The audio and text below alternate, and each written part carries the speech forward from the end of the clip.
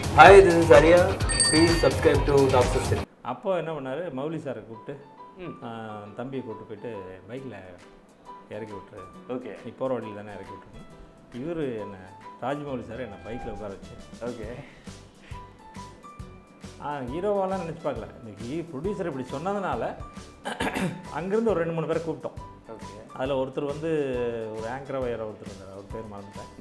அதேமாதிரி 2-3 பேரில் இவரையும் சிவார்த்தியன் சாரையும் கூப்பிட்டோம். அது வந்து அதுதான் தமிழ்நாட்டுக்கு ஒட்டுமொத்தமான வார்த்தைன்னு நான் நினைக்கிறேன். டிவியில் வடிவேல் சார் படம் ஓடிட்டுருக்கு, காமெடி ஓடிட்டுருக்கு. இவர் மட்டும் இல்லைன்னா நான் என்றைக்கோ சூசைட் பண்ணிடுவேன் அப்படின்னா. அப்போ அந்த ஸ்பாட்டுக்கு போகிறேன். இல்லைங்க கொஞ்சம் ஒரு இந்த படம் ரிலீஸ் ஆகிட்டோம், ஒரு படம் காலைன்னு ஒரு படம் ரிலீஸ் ஆகிட்டோன்னாரு. வெயிட் பண்ணேன், ரிலீஸ் ஆனதுக்கப்புறம் பேசிடுவாங்க. ஓகே. ரிலீஸ் ஆகி அந்த படம் சரியாக போகலை. அதனால் என்ன பண்ணிட்டாருன்னா, இல்லைங்க நான் கொஞ்ச நாளுக்கு விட்டுருங்க, இப்போ வேண்டாம். அப்போ அந்த 5 பேரில் நான் ஒவ்வொருத்தருட்டவா போனேன், ஒவ்வொரு மேனேஜர் மூலம் அப்படி இப்படின்னு ஒவ்வொருத்தருட்டவா போகும்போது இந்த 4 பேருமே என்கிட்ட கேட்கல. ஏன்னா ஒவ்வொருத்தரும் வந்து இல்லை புது டைரக்டர் வேண்டாம் அப்படி ஒவ்வொருத்தரும் ஒவ்வொரு காரணமாக வந்து இப்போ கேட்க முடியாது. ஓகே ஓகே அப்படி தள்ளிட்டாங்க. எல்லாருக்கும் வணக்கம். நான் நடிகர் திலீபன் பேசுகிறேன். இப்போ நீங்கள் பார்த்துட்டு இருக்கிறது TalksOfCinema.com. ராஜமௌலி அவர்கள். ஓ, ராஜமௌலி சார். அந்த கதை மறுபடியும் கேட்கணும் போல, தயவு செஞ்சு ப்ளீஸ். ராஜமௌலி சாருடைய ஃபாதர் வந்து விஜயேந்திர பிரசாத் சார். அவர் வந்து ஒரு 98 99 வருஷத்தில் எம்ஜிஆர் நகரில் அவர் இருந்தார். அப்போ வந்து அவர் என்னுடைய நண்பர் சுரபின்னு அவர் வந்து தரணி சார்கிட்ட ஒர்க் பண்ணார். Okay okay. அவர் வந்து என்ன பல டிஸ்கஷனில் நான் போயிட்டு இருக்கனால என்ன இந்த அவர் ஒரு தெலுங்கு ரைட்டர் இருக்கார், நல்லா சம்பளம் தருவார், காமெடியாக நல்லா பேசினா பிடிக்கும் அவருக்கு. Okay okay. காமெடி சீன்லாம் வந்து உனக்கு தான் நல்லா காமெடி வருமே வா அப்படின்னு சொல்லி கூப்பிட்டு போனார். போனேன். அவர் வந்து தெலுங்கு தமிழ் நல்லா பேசுவார், தெலுங்கு கலந்து தமிழில் பேசுவார். அப்போ வந்து வாமா அப்படின்னு சொல்லிட்டு ஒரு ரூட்டு ஒன்று சொன்னார். ஓகே. ஒரு கதைனா ஃபுல் கதையை சொல்லாமல் அதில் நடுவில் இருக்கிற ஒரு ரூட்டு சொல்லி இதில் சீன் பண்ணுங்கள் அப்படின்னா அப்புறம் வந்து உட்காந்து ஒரு நாள் ஃபுல்லாக உட்காந்து சின்ன சீன்கள்லாம் சொல்ல ரொம்ப பிடிச்சிருச்சு. சம்பளம் தருவார். இப்படி பழக்கம் ஆகிட்டோம். அடிக்கடி போகிறது, டிஸ்கஸ் ஃப்ரீயாக இருக்கும்போதெல்லாம் வந்துருமாம்பார். ஓகே. வந்து அவர் கதை பண்ணிகிட்டே இருப்பார். அப்போ இருப்பார் ராஜமௌலி இருப்பாரா? ராஜமௌலி சார் அங்கே இருக்க மாட்டார், ஓகே இல்லை. நான் ராஜமௌலி சார் எங்கே பார்த்தேன்னா, இந்த டிஸ்கஷன் முடிஞ்சோடனே ஹைதராபாத் வர சொன்னார். ஹைதராபாத்தில் டிஸ்கஷனுக்கு வந்துருங்கன்னாரு. நானும் அதே சுரபி சாரும் போனோம். ஓகே. போயிட்டு அங்கே ஒரு 10 நாள் டிஸ்கஷனில் இருந்தோம். அப்போ ராஜமௌலி சார் இருந்தார் அங்கே.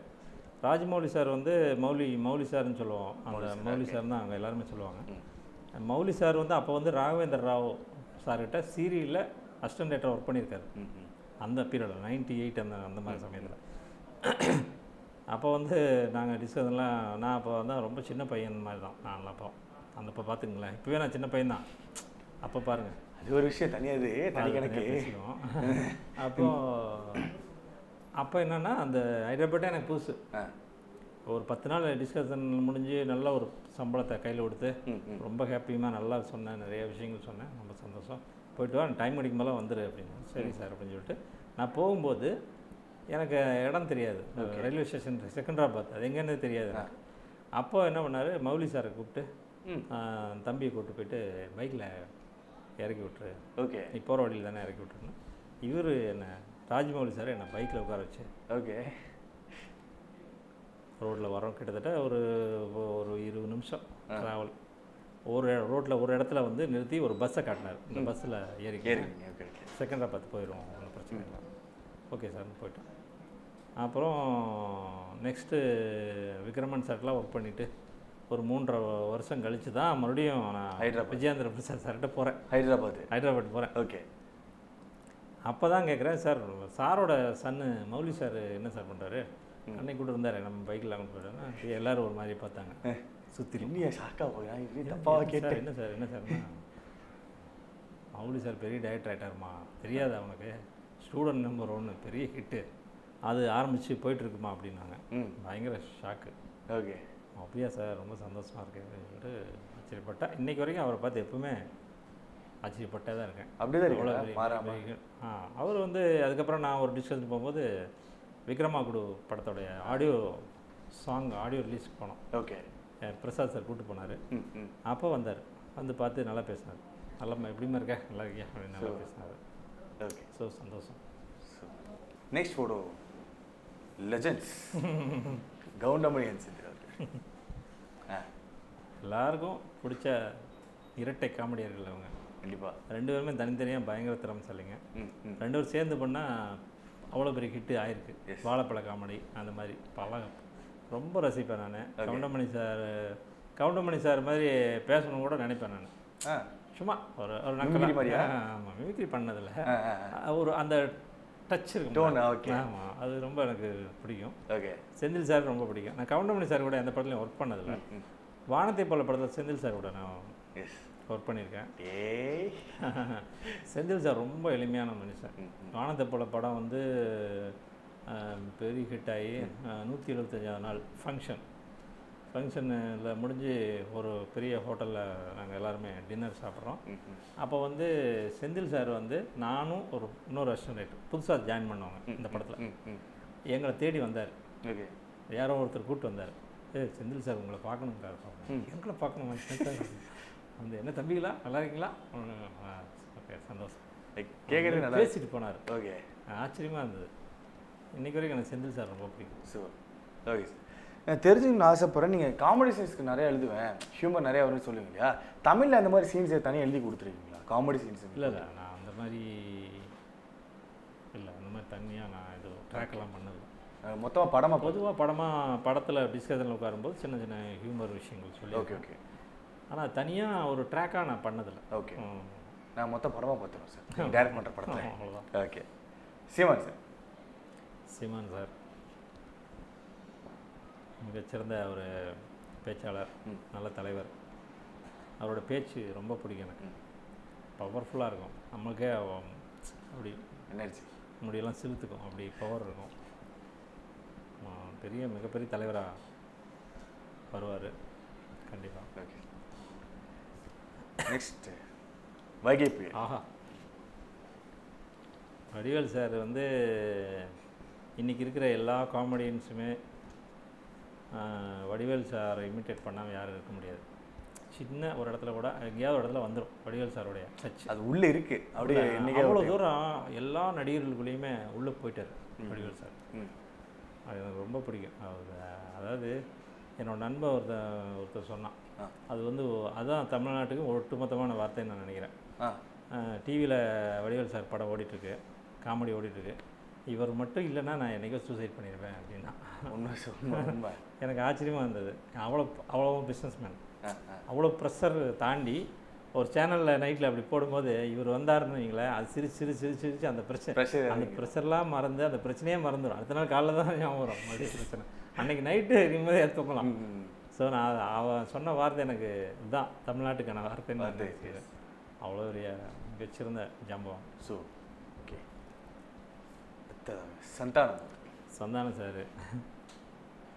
சந்தானம் சார் வந்து இப்போ எல்லாருக்கும் பிடிச்ச ஒரு காமெடி ஆக்டர். இன்றைக்கி ஹீரோ ஆகிட்டார். அவரோட பஞ்சஸ் எல்லாம் எனக்கு ரொம்ப பிடிக்கும். சின்ன சின்ன விஷயத்தை அப்படியே திருப்பி ஒரு நக்கல் பண்ணி பண்ணுறது ரொம்ப பிடிக்கும். Next is captain sir. மிகச்சிறந்த ஒரு மனிதர், ரொம்ப எளிமையானவர், ரொம்ப நல்ல மனுஷன். எந்த ஒரு ஏதாவது நிஜத்தில் அரசியல் பண்ணுறவங்க ஒன்று இருக்குல்ல, பாலிடிக்ஸ் பண்ணுறாருங்க அப்படிம்பாங்களா, அது தெரியாத ஒரு மனுஷன். பாலிடிக்ஸ் அதாவது நிஜத்தில் அரசியல் பண்ணுறது வேற, இந்த சினிமாவில் அரசியல் பண்ணுவாங்கள்ல, ஒருத்த மேலே இன்னொருத்த பழி சொல்கிறது, போட்டு தர்றது, ஒரு மாதிரி போயிடுது. அதெல்லாம் எந்த இதுவுமே இல்லை. ரொம்ப எளிமையான நேர்மையான மனுஷன். ஓகே, நான் அப்படி ஒருத்தர் பார்த்துருக்கேன்னா அவர் இவர் தான், விஜயகாந்த். ஓகே, நெக்ஸ்ட் எஸ்டிஆர் சாருக்கும் எனக்கு ஒரு பெரிய ஒரு இது இருக்குது. என்னென்னா, நான் அவர்கிட்ட ஸ்கிரிப்ட் சொல்லியிருக்கேன். அப்படியா? ஆமாம். ஓகே, இப்போ பார்த்ததுங்க ஞாபகம் வருது. பல கதைகளில் அதை விட்டுட்டேன், நிறையா சொல்லாமல் விட்டுருக்கேன். சிம்பு சார்கிட்ட வந்து ஆர்பி சௌத்ரி சார்கிட்ட நான் ஸ்கிரிப்ட் சொல்லி ஓகே பண்ணேன். அது 2007. ஓகே, ஸ்கிரிப்ட் சொல்லி ஓகே பண்ணி அவர் வந்து சில ஆர்டிஸ்ட் சொன்னார். விஷால் சார், தனுஷ், ஜெயம் ரவி, சிம்பு இன்னொரு கார்த்தி சார், இவங்க 5 பேருமே ட்ரை பண்ணு, இந்த கதைக்கு சரியாக இருப்பாங்க அப்படின்னாரு. அப்போ அந்த 5 பேரில் நான் ஒவ்வொருத்தருட்டவா போனேன், ஒவ்வொரு மேனேஜர் மூலம் அப்படி இப்படின்னு ஒவ்வொருத்தருட்டவா போகும்போது இந்த 4 பேருமே என்கிட்ட கேட்கல. ஏன்னா ஒவ்வொருத்தரும் வந்து இல்லை புது டைரக்டர் வேண்டாம் அப்படி ஒவ்வொருத்தரும் ஒவ்வொரு காரணமாக வந்து இப்போ கேட்க முடியாது அப்படி தள்ளிட்டாங்க. ஆனால் சிம்பு சார் வந்து நான் கேட்குறேன் கதைன்னு சொன்னார். ஆனால் ஒரு மாதம்க்கு அப்புறம் தான் கேட்டார். ஒரு மாதம் நான் போவேன், அடிக்கடி இவர் வீட்டுக்கு போவேன், இவர் பார்ப்பேன், வெயிட் பண்ணுவேன், பார்ப்பேன். வருவார், லேட் நைட் வருவார். வந்து நீங்கள் பார்க்குறீங்களா, என்னால் இப்போ என்ன நான் பிஸியாக தான் இருக்கேன், என்னால் முடியாது, கேட்க முடியாது, ஒரு 2 நாள் கழிச்சு வாங்க பாரு. அப்படியே போவேன் கிட்டத்தட்ட ஒரு 1.5 மாதம் 2 மாதம் அவர் வீட்டுக்கு போவேன். போய் அங்கே இருக்கிறவங்களோடலாம் பழகிட்டேன். இங்கே ரசிகர் மன்ற குரூப்பெல்லாம் வருவாங்க, அங்கே வாசு சார்னு இருப்பார் எங்கள் சித்தப்பா, அவரோடலாம் நல்லா பழகி அப்புறம் ஒரு கட்டத்தில் தேனிக்கு வாங்க ஷூட்டில் வச்சு கேட்டுறேன் கதையை. ஓகே, அதே மாதிரி தேனிக்கு போனேன், கதை சொன்னேன். கதை ரொம்ப பிடிச்சிருந்தவருக்கு. நான் எதிர்பார்க்கலைங்க, நீங்கள் இப்படி ஒரு கதை சொல்லுவீங்கன்னு எதிர்பார்க்கல, ஏதோ சாதாரணமாக இருக்கும்னு நினச்சேன், ரொம்ப பிடிச்சிருக்கு எனக்குன்னு சொல்லிட்டார். அப்போ கேட்க வேணும் நம்மளுக்கு, உடனே நம்ம அவ்வளோதான், ஓகே நம்ம இது வரைக்குமான வாழ்க்கை மாறிடுச்சு அப்படின்னு பயங்கரமாக சந்தோஷமெல்லாம் பட்டு சௌத்ரி சாரோட மேனேஜர் பாபு சார், அவர்கிட்ட உடனே தகவல் சொல்லி, பாபு சார்லாம் சீக்கிரம் வாங்க கமிட் பண்ணிடலாம், உடனே அட்வான்ஸ் கொடுத்துடலாம், நீங்கள் பரபரப்பாக ஆகுறாங்க, எல்லாமே பரபரப்பாகிடுச்சு.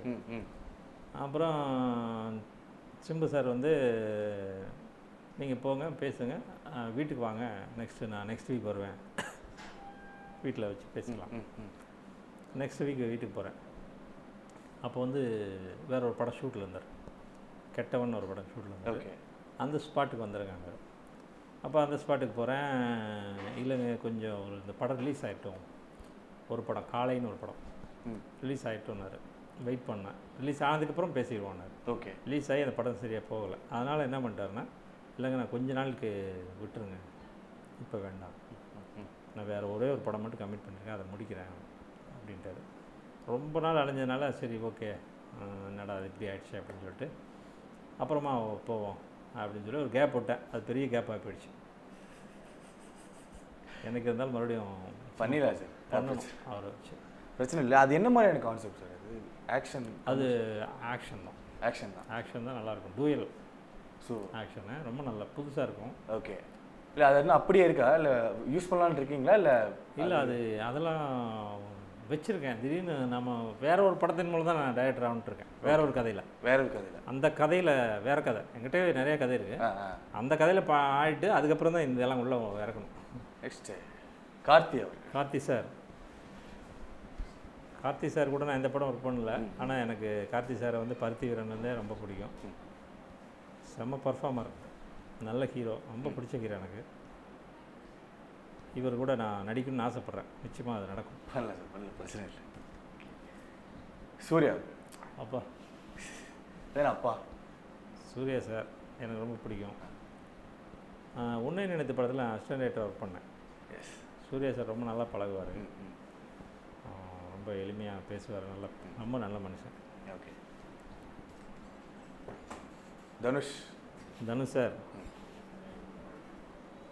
தனுஷ் சாரோடைய ஃபாதர் கஸ்தூராஜ் சார்கிட்ட நான் அசோசியேட்டாக ஒர்க் பண்ணேன். தனுஷ் சார் நடித்தார் ட்ரீம்ஸ்னு ஒரு படம். அப்போ தான் கிட்டத்தட்ட துள்ளுதலைமை முடிஞ்சு ட்ரீம்ஸ் தான் நடந்துட்டு இருந்தது. 2 படம் நடந்தது, அதில் ட்ரீம்ஸ் ஒரு படம். ரொம்ப சிம்பிளாக இருப்பார், ரொம்ப ஹியூமர் சென்ஸ் நல்லா பழகுவார். அசிஸ்டன்ட் டைரக்டரோடலாம் நல்லா பேசுவார், நல்லா பழகுவார்.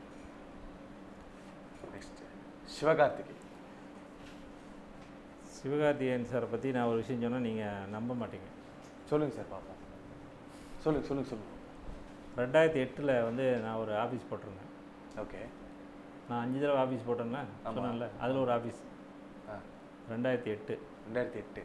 அந்த தயாரிப்பாளர் வந்து மிருகம்னு ஒரு படம் பண்ண தயாரிப்பாளர். ஓகே, திருப்பூர்காரர். கதை வந்து ஒரு நியூ ஃபேஸ்க்கான கதை அது.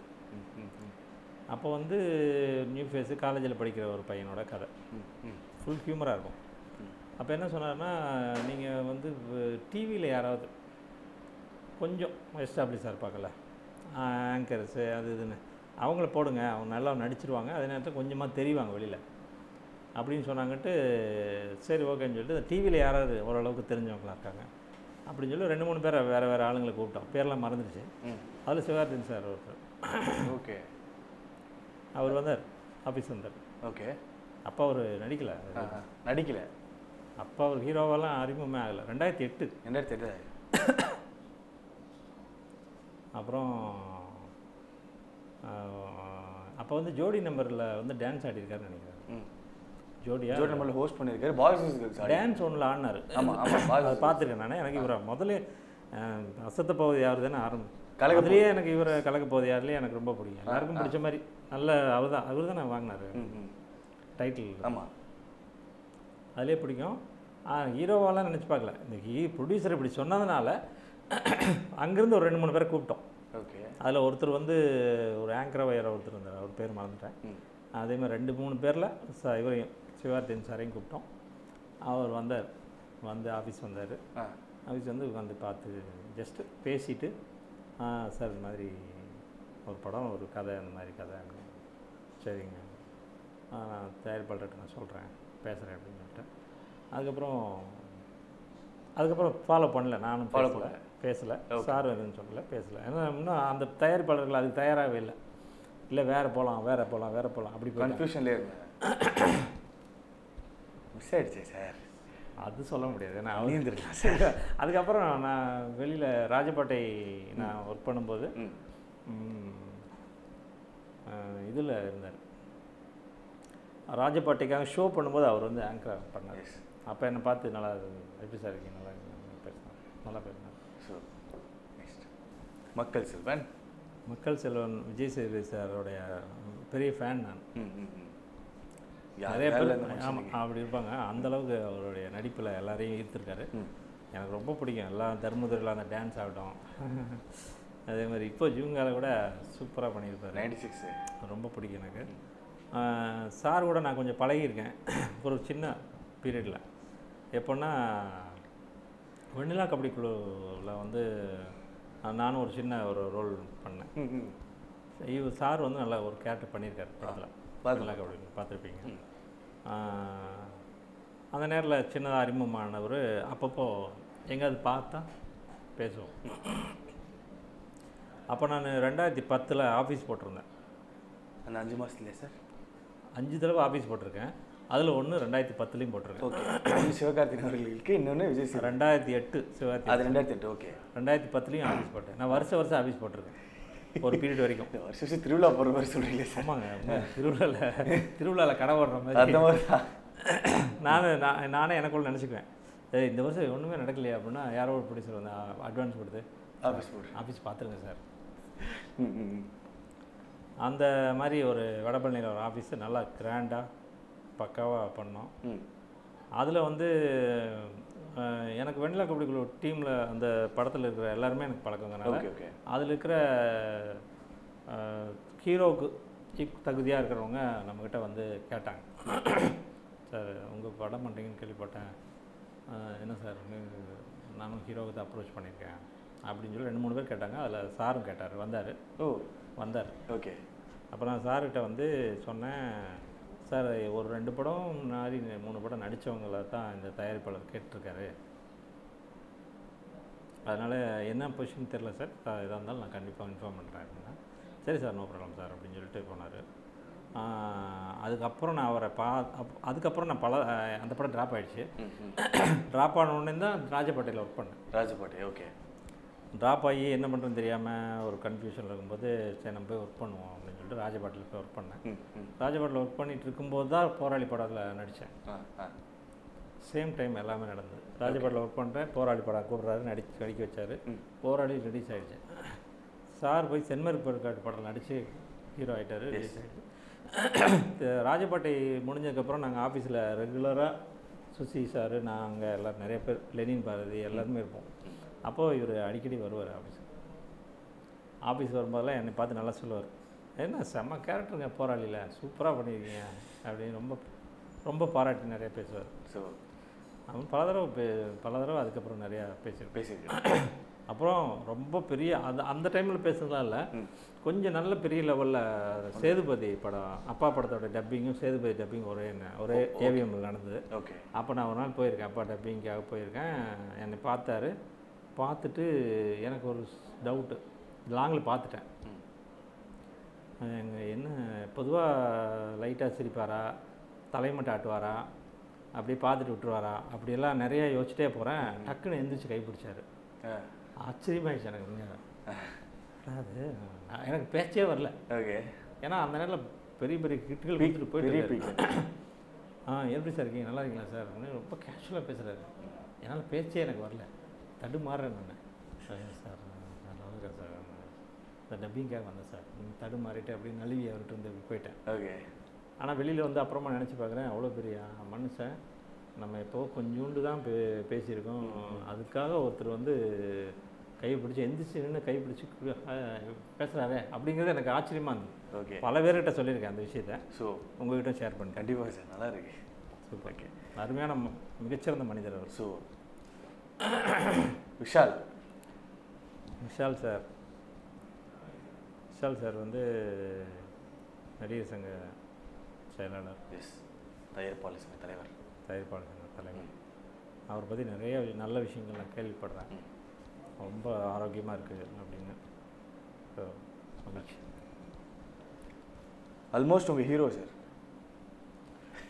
விக்ரம் சார் எனக்கு ரொம்ப பிடிக்கும். கடுமையான உழைப்பாளி. நான் ராஜபாட்டில் கோஆர்டினேட்டர் ஒர்க் பண்ணும்போது நம்ம சாரோட படம் தானே ராஜபாட்டை, நான் பக்கத்தில் இருந்தே நான் அவரை பயங்கரமாக கவனிச்சிருக்கேன். நான் ஒரு நடிப்புக்காக ஒட்டுமொத்த தன்னுடைய உடம்பு எல்லாத்தையும் மாற்றிக்கிற ஒரு மனுஷன். அதே மாதிரி டப்பிங் ஃபுல்லாக நான் பார்த்தேன். நான் தான் டப்பிங்கை மெயினாக இருந்து பார்த்தது. ஓகே. டப்பிங்கில் வந்து அவர் எவ்வளோ தூரம் அவர் அந்த நடிப்புக்கு அந்த வாய்ஸ் எப்படி கொண்டு வரணும் அப்படிங்கிறத அவ்வளோ இது பண்ணார். அவர்கிட்ட நிறைய விஷயங்கள் கற்றுக்கிட்டேன் நான். நடிப்பில் சரி, டப்பிங்கில் வாய்ஸ் எப்படி கொடுக்குறது எல்லாத்தையுமே நான் அவர்கிட்ட கற்றுக்கிட்டேன். சூப்பர். Okay sir. தலை அஜித் சார் படம் வந்தாலே ஒரு பெரிய திருவிழா தான் கண்டிப்பாக தமிழ்நாட்டுக்கு. ஸோ வந்து எனக்கு தலையை ரொம்ப பிடிக்கும். தலை படத்தை மிஸ் பண்ண மாட்டேன். ஆமாம், முதல் வாரத்தில் பார்த்துருவேன் நான். Okay sir. தலைக்கு ஸ்கிரிப்ட் சார்? ஸ்கிரிப்ட் என்கிட்ட இல்லை. தளபதி இவரு எனக்கு ரொம்ப பிடிக்கும். இவரை பயங்கரமாக ரசிப்பேன் நான். இவரோட ரசிகன் நான். ஆமாம். அதாவது இந்த படம் நம்ம மெர்சல் ஆகட்டும், எல்லா படத்தையுமே அப்பா செம்மையாக பண்ணுவார். இப்போ வர அடுத்தடுத்த படங்களில் செம்மையாக பர்ஃபார்ம் பண்ணுறாரு. ரொம்ப பிடிக்கும் எனக்கு. உலகநாயகன் சார் யாருக்கு தான் பிடிக்காது. அவர் வந்து நம்ம இப்போ எப்போ பாலச்சந்தர் சார் படங்களில் ஆரம்ப கால படங்கள் வந்து ரசிக்கிறோம். ஒவ்வொரு பீரியட்லேயும் ஒவ்வொரு விதமான நடிப்பை வேறு மாதிரி கொண்டு வருவார். எனக்கு ரொம்ப பிடிச்ச படம் சலங்கி. ஓகே. ஒரு படமாகவே எனக்கு ரொம்ப மிகச்சிறந்த படங்களில் நான் ஒரு கணக்கு லிஸ்ட் போட்டேன்னா அதில் சலங்கி ஒரு படம் பார்த்தேன். எப்போவுமே நான் வந்து சின்ன ஒரு கண்ணீர் எனக்கு உள்ளுக்குள்ளே இருந்தே இருக்கேன் அந்த படம் பார்த்தா. அவ்வளோ அற்புதமான படம். அதில் அப்படி நடிச்சிருப்பார். சாரோட நடிப்பின் மூலம் தான் அது வெளியில் அந்த படம் ரொம்ப பிடிக்கும். தலைவர் சூப்பர் ஸ்டார் ரஜினிகாந்த் சார். ரொம்ப சின்ன வயசுலேருந்தே நான் இவரோட ஃபேன். யார் தான் இருக்குல்ல, யார் தான் இருக்க மாட்டாங்க. ரொம்ப சின்ன வயசுலேருந்தே நம்ம காரணமே எல்லாமே ஒருத்தர் பிடிக்கும் தெரியுங்களா, அது மாதிரி ஃபேனு இன்னைக்கு வரைக்கும். ஓகே. இன்னைக்கு வரைக்கும் நான் இவரோட ஃபேன் தான். பல பேர் எனக்கு விஜய் சேதுபதியோட ஃபேன் அது சொல்லிக்கலாம், அதுவும் தப்பு இல்லைல்ல. தப்பே இல்லை. ஒருத்தர் வச்சா இன்னொருத்தர் ரசிக்கூடாது. தப்பே இல்லை. இவரை நான் சின்ன வயசுலேருந்தே ரசிக்கிறேன். ரஜினி ரசிகனுங்கிறத ஒரு காலத்தில் எனக்கெல்லாம் பெருமையாக இருக்கும். இந்த கட் அவுட்டில் பேர் ரசிகன்ப்பா. இந்த கட் அவுட்டில் பேர் வருது அதெல்லாம் இல்லையா? கட் அவுட்டில் இது வரைக்கும் வந்தது. ராகவேந்திரான்னு ஒரு படம் வந்தது. ஆமாம், சாரோட படம், 100வது படம். படம். அதை முதல் நாள் பார்த்தேன். ஃபர்ஸ்ட் நாள் ரசிகர் மன்றத்தில் டிக்கெட் வாங்கிட்டு. ஓகே. எங்கள் ரசிகர் மன்றத்தில் நான் இல்லை, ஆனால் நான் ரசிகன். ரசிகர் மன்றத்தோட சம்மந்தம் வச்சுருக்கேன் நான். அது டிக்கெட் கொடுத்துருவாங்க. அப்படி பல படங்களை முதல் நாள் பார்த்துருக்கேன். சின்ன வயசு, ரொம்ப சின்ன வயசுலேயே போட்டு சண்டை போட்டு விழுந்து அப்படி ஓடி போயெல்லாம் படம் பார்த்துருக்கோம். Super star, ரியலான super star. அவர் ரொம்ப எளிமையாக பழகுவாருன்னு எல்லாரும் சொல்லியிருக்காங்க. கணி சார் நடிச்சிட்டாரு. ஆமாம், கணி சார் நிறைய சொல்லியிருக்காரு. ஸோ ரொம்ப பழகிறதுக்கு அவ்வளோ எளிமையான நேர்மையான மனுஷன். அதுதான் அவர் சூப்பர் ஸ்டாராக இருக்கார். ஸோ சார் ஓகே சார், முடிஞ்சு சீட்டு முடிஞ்சு குடிக்க எடுத்துவிட்டு சூப்பர்லேயே முடிஞ்சேன். Thank you so much sir. Thank you ஒழுங்காக அந்த டைம் வந்து இன்டர்வியூ கொடுத்ததுக்கு. நான் மறுபடியும் சொல்லிக்கிறேன், கூடிய சீக்கிரத்தில் அது வரணும். எழுத்து இயக்கம் திலீபன் அப்படின்னு அதுக்கு வாழ்த்துக்கிறோம். எங்கள் சார்பாக நாங்கள் வாழ்த்துக்கிறோம். அப்போ நான் ஒரு பெரிய நடிகன் ஆகணும் முதல்ல. அது ஆயாச்சு சார், பெரிய நடிகன். ஆமாம், நடிகன் பெரிய நடிகன்லாம் ஒன்று தானே சார், ஆயாச்சு சார். இன்னும் அடுத்த ஒரு கட்டத்தில் நல்ல ஒரு ஸ்ட்ராங்கான ஒரு பெரிய கேரக்டர் ரோல், பெரிய இது பண்ணுறக்கூடிய ஒரு நடிகனாக ஆகணும். கண்டிப்பாக சார். அதுக்கப்புறம் இயக்குனராகவும் ஆகணும். வாழ்த்துக்கள். அதை வெண்ணிலை கப்படி சொல்கிறீங்க, ஒரு நல்ல கேரக்டர் அப்படின்னு சொல்லிட்டு கண்டிப்பாக வெயிட் பண்ணுறோம். ஓகே, அந்த ஆடியன்ஸ் சொல்லணும்னு ஆசைப்பட்டா சொல்லுங்கள். அதாவது சினிமாவை படம் பார்க்கணுன்னா தியேட்டரில் போய் படம் பாருங்கள். அந்த திருட்டு விசிடி இதெல்லாம் பார்க்காதீங்க. ஏன்னா இது மிகப்பெரிய ஒரு இண்டஸ்ட்ரி. அவ்வளவு பேர், பெரிய பணக்காரன் மட்டும் இதில் இல்லை, ரொம்ப சாதாரண ஆளுங்க தினசரி கூலி வாங்குகிற ஒரு ஆட்களும் இதில் இருக்காங்க. அவங்களும் பாதிக்கப்படுவாங்க. அதனால் அவங்கள ஒருத்தராக நினச்சி நீங்கள் சினிமா பார்க்கும்போது வந்து நேராக தியேட்டருக்கு போய் பாருங்கள். நன்றி சார், நன்றி, தேங்க்யூ.